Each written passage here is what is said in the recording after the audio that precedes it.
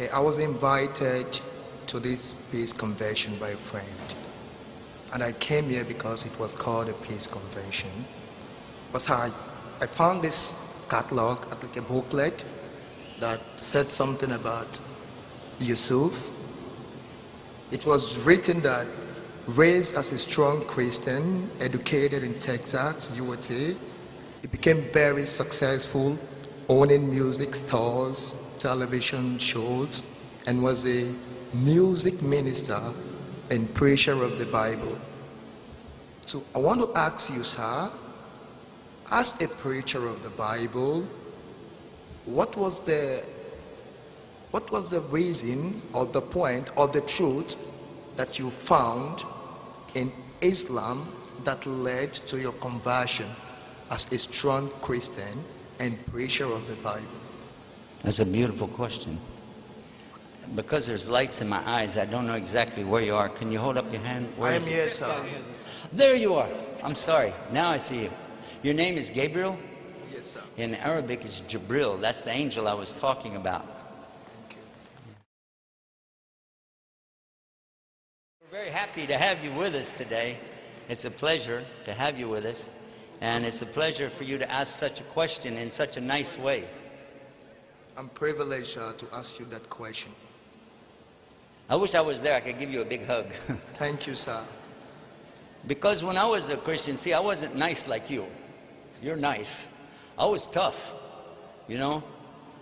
Because I thought I had to save the world, I'm going to go out and preach a message. And, you know, I'm still a little wacko, don't get me wrong, but not near as bad as I was.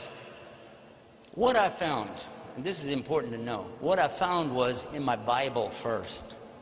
What I found was in my Bible first. Because I used to travel with a lot of the so-called preachers of Christianity. And some of the ones that I traveled with, they don't represent real Christianity, by the way, but I traveled with them, and I learned that I couldn't trust them.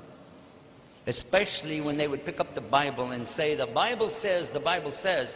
And afterwards I would say, it doesn't say that. They say, who cares as long as the people think so. And so it bothered me so much that I started trying to really read and understand many different translations of the Bible. But they didn't match. So I said, obviously, you know, translation is not the real thing. I need to learn Koine Greek.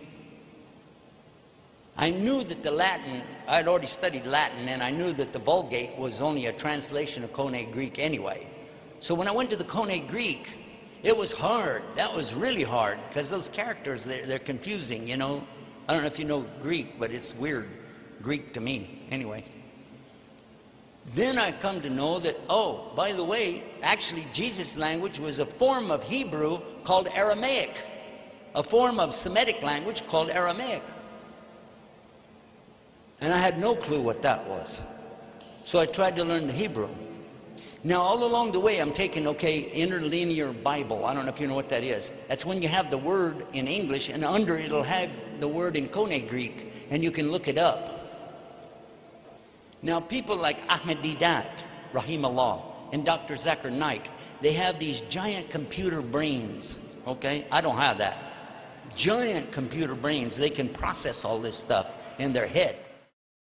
And I traveled with Zakir many times, and I have to tell you, he can really do that any time, but this is not my subject. When I was studying it, I came to realize that there was a book called Strong's Concordance of the Bible. My father had a copy, so I would sit there. It's big. It's a very big book. And I would go through and look for these words. And then it will tell you in Koine Greek what's the root, what it comes from, and what it's related to, and where it's in the Bible. And then all of a sudden, I started discovering something really big. There's a whole lot of interpolation. Because if you look over here, the same exact word means one thing, but over here it means something else. And then statements that people say about the Bible are not true. If I quote to you from what we have in the Quran, I can quote it to you in the Arabic language. But how many people do you know that can quote the Bible in the original Aramaic of the New Testament or ancient Hebrew of the Old Testament? Not very many people, right? But I want you to look, while you're standing right there, Gabriel, look around this room right here. Now, I don't know most of these people. Some of them know me from TV or something like that, but they don't really know me. But if I open this book on any page and I start quoting out of this thing, believe it or not, they will know if I'm making mistakes. There'll be somebody in this room that can tell you, no, it's a mistake. You said it wrong. But I'm just going to go to the first page. There we go. This is the first page. Hold it so the cameras can get a shot. Hi, guys. All right. What's the first letter? First letter in the first page. Anybody know? Tell us. Ba. Everybody knows it's Ba. So what's the word? Bismillah. This is Arabic. And keep in mind, this is the English program we're doing. I'm speaking some form of English right now, right? Yeah? Okay. Bismillahir Rahmanir Rahim. Next words. Ar-Rahman Ar-Rahim. Iyaka na'budu wa iyaka nasta'in. Sirata alladhina an'amta alayhim.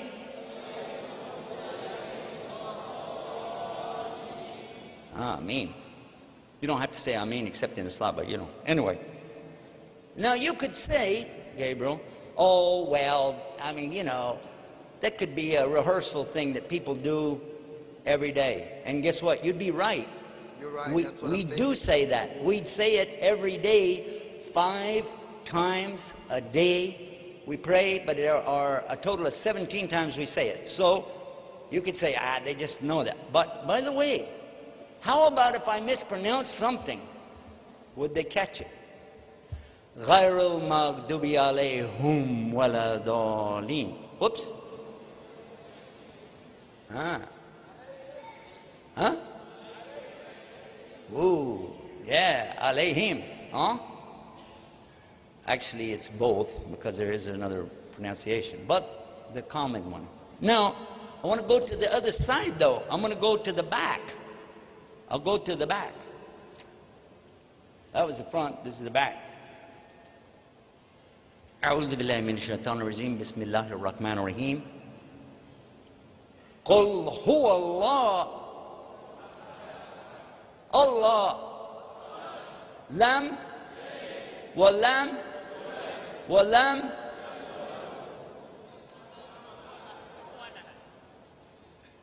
That's in the back.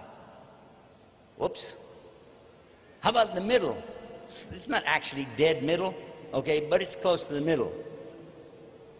In Adina. How about that? That's chapter 3, verse 19, by the way. Kuntin khayra ummatin. That's chapter 3, verse 110. Now, what I'm showing you is that we know this in Arabic.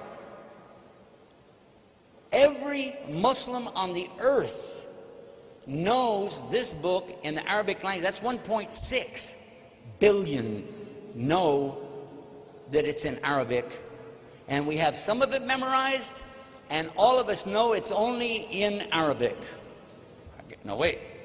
This is where it gets good. How many in this room, you know somebody who memorized the whole entire Quran cover to cover? Raise your hand.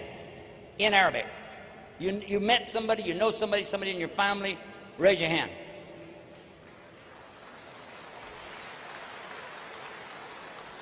I did this in a university in the United States. I said, now, for the Christians, raise your hand if you ever met anybody in your life who memorized the whole Bible in Hebrew and Koine Greek, and they just went, what?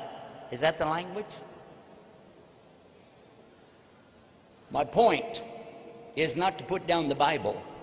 My point is to put down the people who lie about it.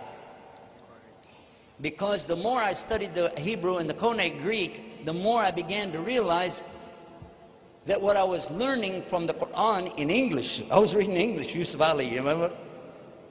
It was the same thing. Especially the one I read to you just now and they helped me with. Lam yalid wa lam yulad. Listen to this. I'm going to give you a translation of Scripture. God is not a man, and God is not the Son of Man. Is this in the Quran? Is it in the Quran? Yes. But I didn't quote it from the Quran. I quoted it from the Bible. That's in the book of Numbers, chapter 23, verse 19. God is not a man that he should sin, and God is not the Son of Man that he'll repent. And when I read that, I said, now wait a minute. If it says here that God is not a Son of Man, then how is it in the New Testament it's saying Jesus is Son of Man? How could he be a God?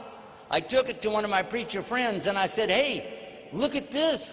What do you say about this? You know what he said? He said, that's a big S, Son of Man. The other one's a little s, Son of Man.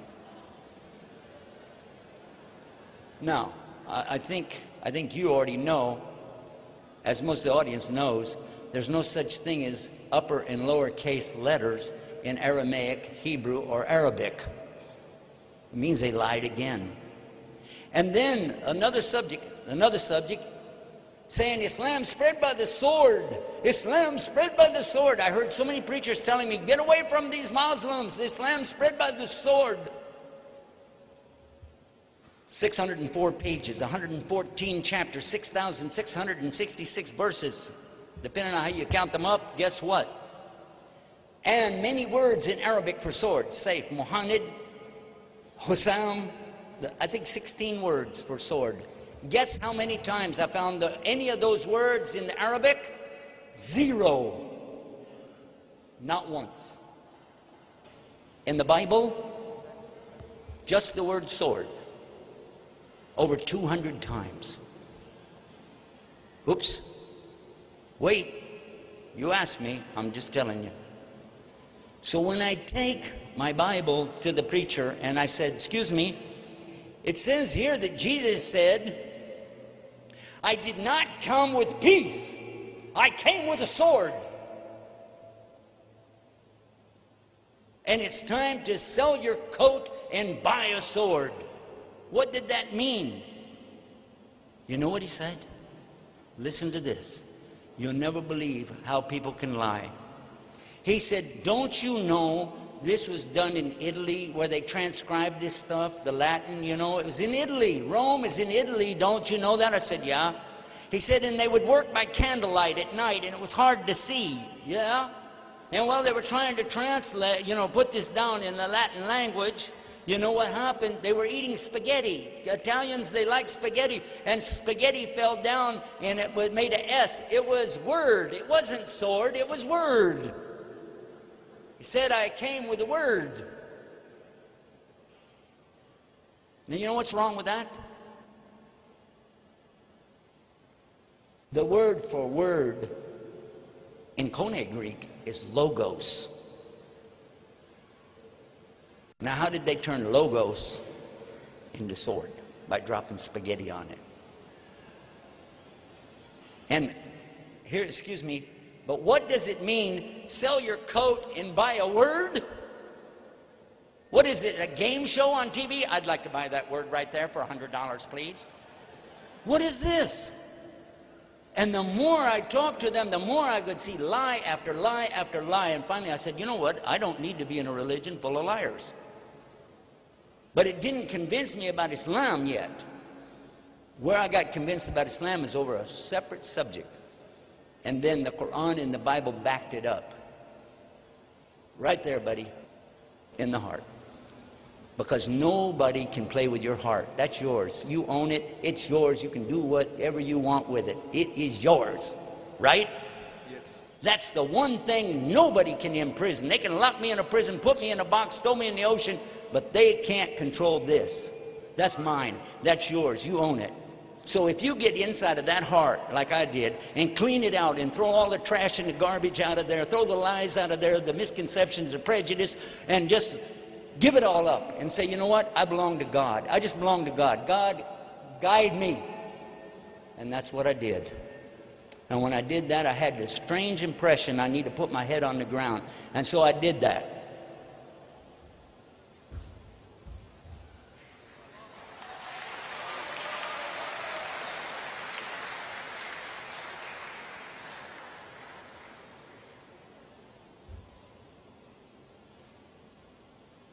And with my head on the ground, I said these words, Gabriel.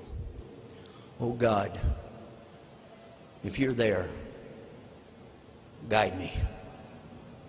And when I got up, I realized something. I'm the one with the problem. The world's not the problem. I was the problem. And from that day to this day, 19 years, I'm saying the same thing every day, 17 times a day. Ihdina siratal mustaqim, guide us to the straight path. Guide us to the straight path. And I'm going to tell you something. I'm not psychic. We don't believe in psychics and magic and all that stuff. We don't. But I'm going to tell you something. And now you brothers and sisters are going to see something strange. Because Gabriel and I never met. We're not setting this up. He doesn't even know what I'm going to say. But Gabriel, you've been praying in your heart, asking God to guide you, or you wouldn't be standing there right now. Is that true or false? That is true. There you go. There's your verification. He said that's true. And I know it because I've been through this again and again and again. Thousands of people I watch come to Islam again and again, just like Gabriel.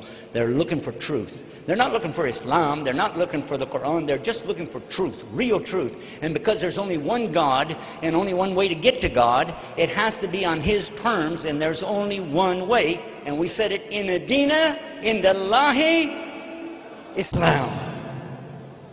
The only thing Allah wants from you is this simple thing, your heart. That's what He wants. Give Him your heart, and everything else will be fine. And how you do that? I'm going to give you 5 words in the English language. They have to be all at the same time. Surrender, submission, obedience, sincerity, and peace. Do you want those things in your life? Yes, sir. I do too.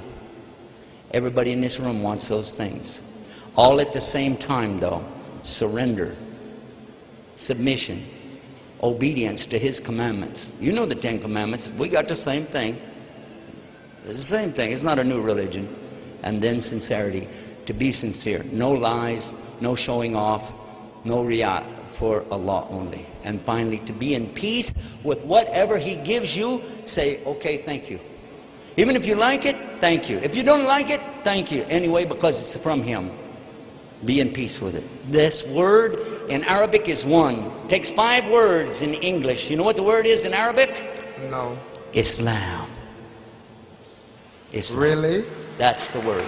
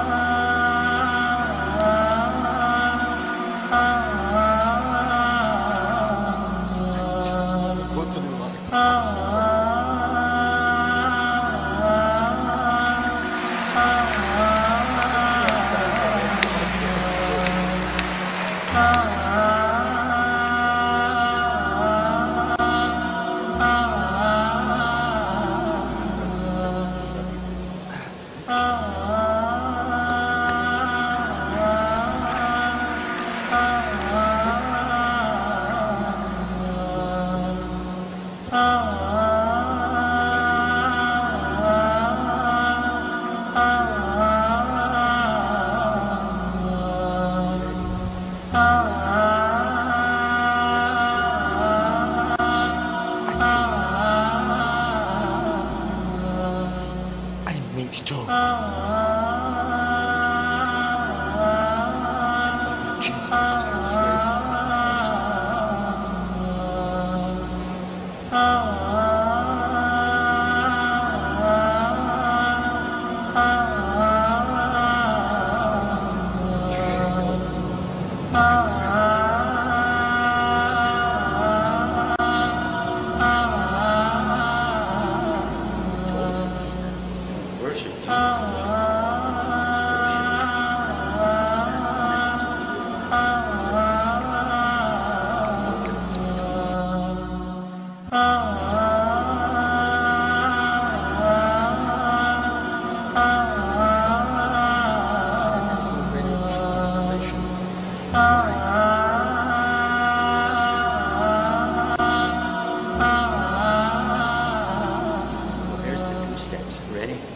First thing, I just ask him privately, and I'm just going to ask again, just confirm that you believe that God is really only one God. I do believe there is only one God. So now say after me, I swear. I swear. There's no God to worship except Allah.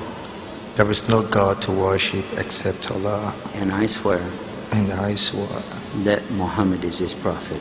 That Muhammad is his prophet. Allah.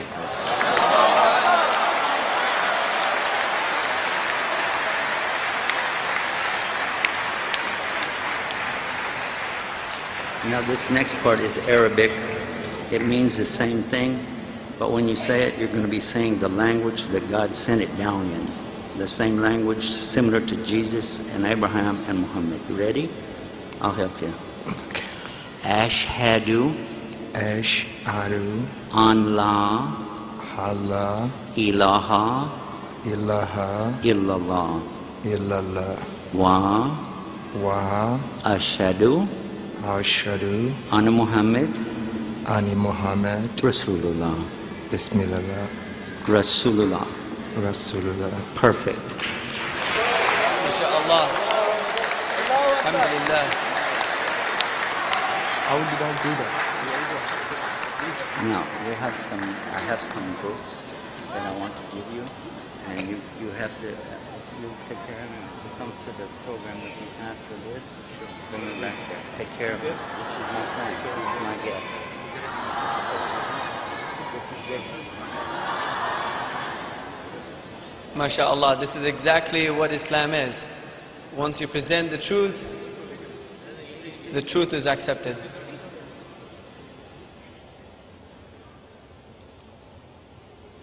Shall we take the next question from the sister side? And preferably if we have non-Muslim guests here, then we would like to have a question from the sister side, from a non-Muslim sister, please. Bismillah, alhamdulillah, wa salatu wa salam wa rasulullah. Assalamu alaikum wa rahmatullah. While we're getting the question up, I wanted to say something to you. I want you to listen carefully. Gabriel has just entered Islam. A lot of us need to do the same thing. And you know what I meant by that. We have Muslim names, but do we really put it into practice? My new brother and I were just crying, holding each other. And I was reliving the experience of 19 years ago. And I needed somebody to hold me then and cry with me. Because what's happening, the reason we cry, you don't know this, we do. Because we feel this rahmah of Allah, the mercy of Allah coming over us, which is washing away the sins since the day we were born. It's the message Jesus preached. It's the message John the Baptist preached. It's the message that Muhammad preached, that if you accept God as the one and only Savior, all your sins are forgiven and you're newborn just like you came out of your mother. This man, Gabriel, has no sins at all. He is pure in front of Allah. His prayers are being accepted right now, whatever he prays for. And Gabriel, I'm going to ask you with me right now, will pray with me, just say Ameen. I say Allahumma, oh Allah, give hidayah to Yusuf Estes, say Ameen. Ameen. And for all of us, Ameen. I was collecting my commission check up front. Just before that question, even Sheikh, we have Islamic affairs stall in the bazaar, in the souk, where you can meet Jawid Ahmed Khatib, who is the official from the Islamic Affairs and Charitable Activities Department, for rest of the formalities of the paperwork, inshallah. Okay, now one other thing. Do we have anybody else who is with us that's not Muslim? Anybody else today not a Muslim? Raise your hand. Assalamu alaikum. Wa alaikum salam rahmatullah. Brother, there's a sister here who's a non-Muslim. Her name is Sol. Oh, and she mashallah. wants to take Shahada today, inshallah. Allahu She's made up Akbar. her mind. Allahu Akbar. Okay, because we like to give special privacy and brother, consideration to the sisters, I'm not going to go back there. I'll do it from here, okay? Yes, brother, but go slow because she's very nervous and shy. She wants you to just say slowly. She will, inshallah, repeat after you. I swear I swear there's no God to worship there's no God to worship except Allah. except Allah, And I swear and His word, Muhammad is His messenger. Muhammad is His messenger. Allahu Akbar. Allah. Now we'll do the Arabic real slow. Ashhadu Ashhadu an la an la ilaha ilaha illa illa Allah Allah wa wa ashhadu ashhadu anna Muhammad al-Muhammad Rasulullah. Rasulullah. Allahu Akbar.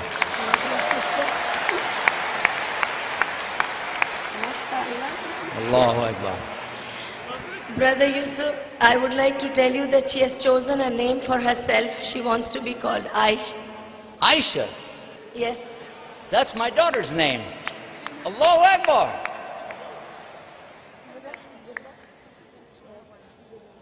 You know what? When I was in Germany with our brothers there, they brought one up on the stage and he made Shahada. And then another one came on the stage, and each time I would say, is there anybody else? Is there anybody else? You know?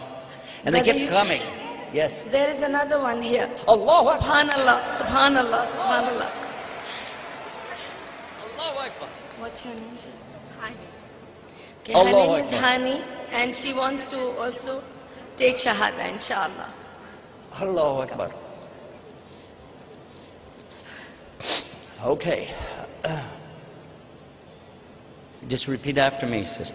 Okay, I swear I swear there's no God to worship there is no God to worship except one God, except one God, Allah. Allah. And I swear And I swear Muhammad is His messenger. Muhammad is the messenger. Allahu Akbar. Okay, now the Arabic, if you say it slow after me, it'll be easy for you. Ready? Okay. Ashhadu Ashhadu an la an la ilaha ilaha illallah illallah wa wa ashhadu ashhadu anna Muhammad anna Muhammad Rasulullah. Rasulullah. Allah.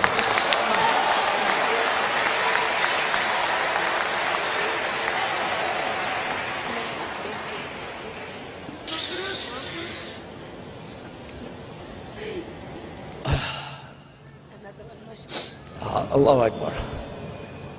I was telling you about what happened in Germany. I kept saying, who's next? Who's next? And they would, when we were finished, they would say, okay, let's go. I said, no, ask who's next.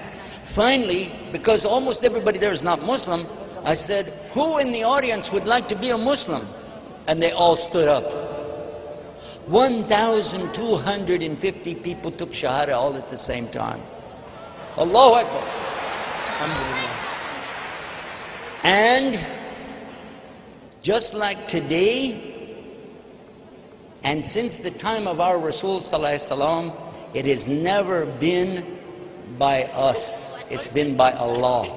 Allah is the one who guides, not me, not you, not even Muhammad Sallallahu Alaihi Wasallam, because the Prophet Sallallahu Alaihi Wasallam wants his uncle, Abi Talib, to accept Islam. And he didn't. And what did Allah say? He's talking to Rasul Sallallahu Alaihi Wasallam, but he's talking to us too. Verily you do not guide the one you love. Rather it is Allah who guides to his straight path. Today you and I have witnessed 3 people enter into this guidance. The guidance of Allah, while we were talking about his Habib, the Rasulullah Sallallahu Alaihi Wasallam. What a beautiful gift that Allah let us be a part of to see it. Because whoever is in such a jama'ah as this, inshallah, is also receiving the rahmah, the maghfirah of Allah as well.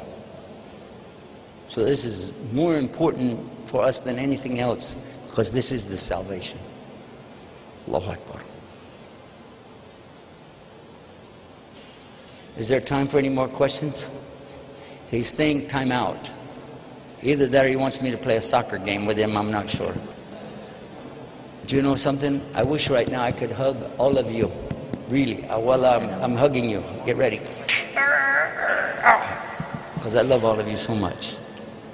Gabriel, you'll be with me later. They're going to bring you back to where we're going to be. We'll talk some more. I have some things to give you. The sisters, please also bring the sisters over to the same place so that they can, we can visit with them. We need to give them something. You understand what I said? We have another. Assalamu alaikum. Sorry, brother, again. There is another one. Subhanallah. We are very Allahu lucky Akbar. to